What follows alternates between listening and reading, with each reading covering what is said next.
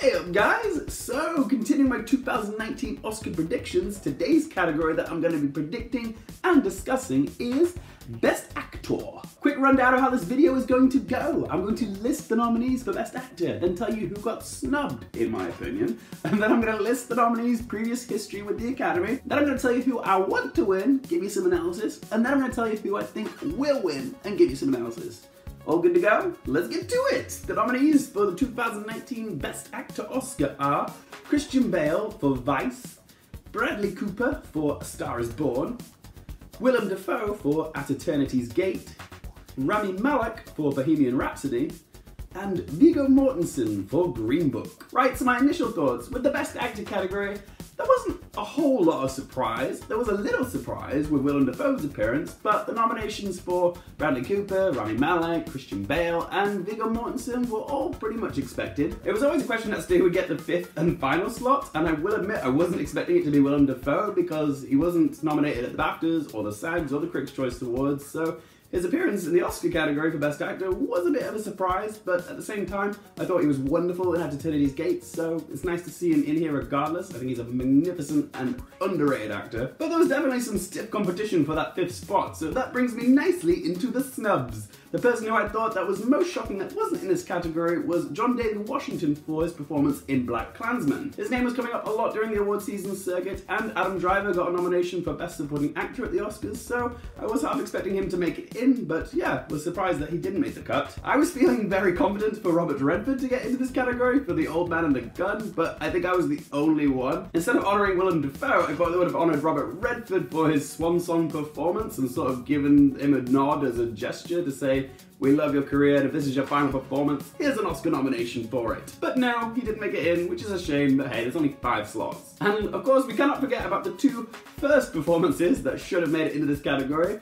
We're talking Ryan Gosling for his performance in First Man, and also Ethan Hawke for his performance in First Reformed. First Man, First Reformed, First Men, get it? God, I'm such a loser! They were both superb in their respective films, but neither of them got enough traction over award season, sadly. I have seen all 5 of the Best Actor nominees' performances this year, and I'm about to give a very unpopular opinion, but the only performance out of the 5 that I wasn't crazy about was Rami Malek's portrayal of Freddie Mercury in Bohemian Rhapsody. I'm sorry, Internet, I just don't think he was as amazing as everyone was making him out to be. It's just an opinion, so relax. And I know it's an unpopular opinion because he has won the Golden Globe and the SAG for his portrayal of Freddie Mercury. But for me, it was one of those performances that he eased into. Like, he got better as the film progressed, and he certainly came alive in the final act in the Live Aid scene. That's where he really shined, and that whole final act salvaged the film, and people were so blown away by it that they just forgave everything that was wrong with his performance in the first 2/3 of the film, like the very stiff,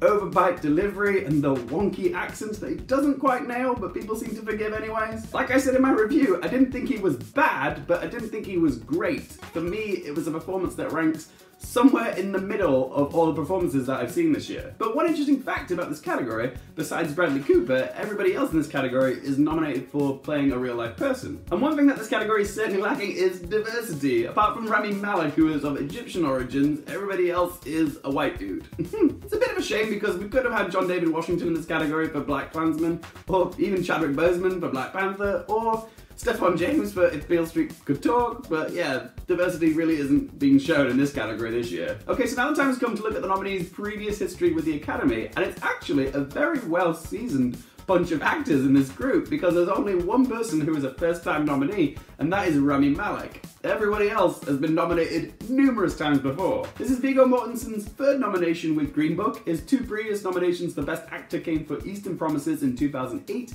and Captain Fantastic in 2017. And he's had no wins so far. This is Christian Bale's 4th nomination with Vice. He's been nominated for Best Actor once before for American Hustle in 2014, and he's been nominated for Best Supporting Actor twice, once in The Fighter in 2011 and the other being The Big Short in 2016. And The Big Short was directed by Adam McKay, who also directed Vice, so he's been directed to 2 Oscar nominations by the same person, Christian Bale. And don't forget, Christian Bale did take home the Oscar for his performance in The Fighter. Willem Dafoe has been nominated 4 times in total. This is his first time being nominated for Best Actor with At Eternity's Gate, His previous 3 nominations for Best Supporting Actor came with Platoon in 1987, Shadow of the Vampire in 2001, and The Florida Project in 2018. And sadly, he's had no wins yet. And last but by no means least, we have Bradley Cooper, who has been nominated for a plethora of Oscars this year, 1 for Best Picture, 1 for Best Adapted Screenplay, and 1 for Best Actor, all for A Star is Born. He's had another previous nomination for producing with American Sniper back in 2015.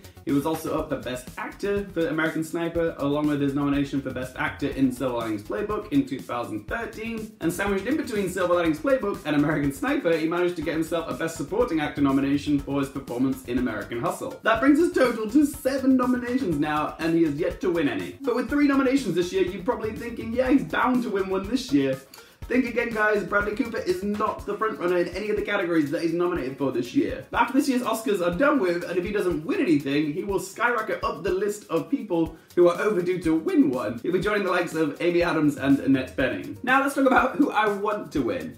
Out of all 5 of the performances this year, I would have to say that the performance I was most impressed by was Christian Bale in Vice. There was just a level of absorption in Bale's performance that none of the other performances matched for me. With Christian Bale's performance, it wasn't about him being the most charismatic or the most charming or a tortured artist or musician. It was very much a reactive performance. Dick Cheney was a strategist, and that's what I love most about Christian Bale's performance, is that you can see him thinking and listening and really reacting to the other actors on screen, and you can see the wheels in his head turning and like how he's planning and strategizing as the film progresses. And I was just so absorbed watching how his mind worked and how he was playing the game. And Christian Bale just captures the lovely nuances of the strategy and the game there. I was just glued to the screen. Even though I would love to see Willem Dafoe take it home for At Eternity's Gate, I just don't think enough people have seen it. Hardly anybody I know has seen it, and no one's really talking about it, so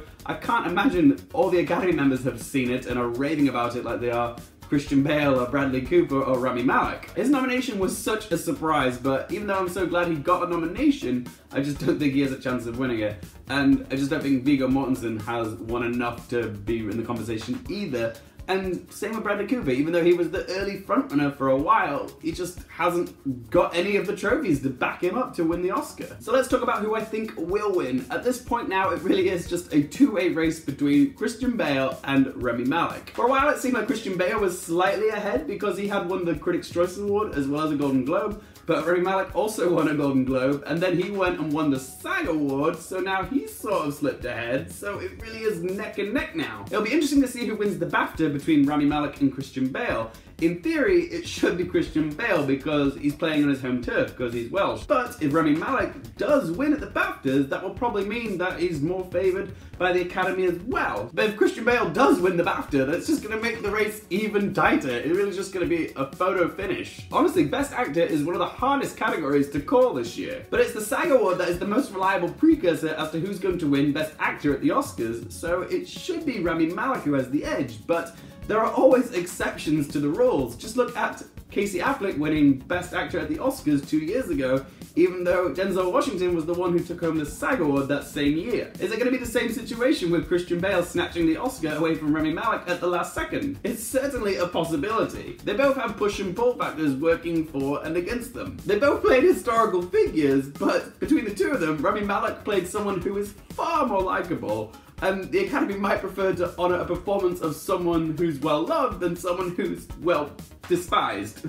Will the Academy want to glorify Dick Cheney? That is the question. Both Bale and Malek's performances are what you would call transformative performances, as in they did a lot to really transport themselves into the bodies of the people that they were portraying. However, Bale clearly went a lot further than Malek did with the substantial weight gain, and the Academy usually eats that stuff up. And what's interesting is that both their respective films were only fairly well received by critics, but they are both up for Best Picture regardless, so as far as their film quality goes, they're kind of on the same turf. Christian Bale, however, has had a richer experience with the Academy. This is his 4th nomination now, and he's well respected for his craft and his method and his dedication. nomination. And yeah, he's been playing the game a lot longer than Rami Malek has, but he has had a previous win for The Fighter, which wasn't too long ago, it was only 2011. So if the Academy are feeling more diplomatic, they might want to honour someone for the first time rather than giving someone their second Oscar, which in theory could give Malek a boost. And if history tells us anything, it's that the Academy loves honouring male leading performances in films that were written by Anthony McCartan.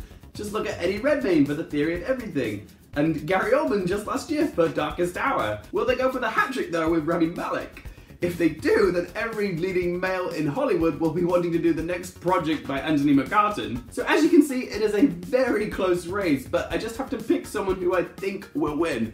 So my prediction for the 2019 Best Actor Oscar will go to, drumroll please, it will be Christian Bale for Vice. Now I know some of you are probably thinking that the only reason I've gone with Christian Bale is because I actually want Christian Bale to win over Rami Malek, and yes, while there is some truth to that argument, I still think Christian Bale has a very good chance of being victorious on the night.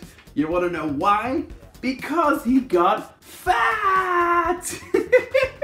Yes, the Academy loves it when an actor balloons up and shrinks down for a role. 5 out of the last 6 Best Actor winners have dramatically changed their body size in order to win the Oscar, and in theory Christian Bale should be able to triumph again. He shrunk himself so thin that he won the Oscar for The Fighter, and I think the Academy will reward him again for putting on this substantial amount of weight to play Dick Cheney. But it's not just the fact that he put on so much weight to play the role. Even though Rami Malek did take home the SAG award, I still think it will be Christian Bale who takes home the Oscar. Rami Malek does tick a lot of the Academy boxes, but at the end of the day, he doesn't do all of Freddie Mercury's singing. He does do a fantastic karaoke impression, and he's certainly got the mannerisms and the posture of Freddie Mercury down. But for me, it's just a superb lip-sync performance, whereas Christian Bale goes the full distance. Rami Malek's accent wasn't perfect, and his prosthetics compared to Christian Bale's were a hindrance. They didn't help the performance, they were distracting. But I will admit, Malek did give a good performance, particularly when he's performing as Freddie Mercury. But that's what it is, a good performance. But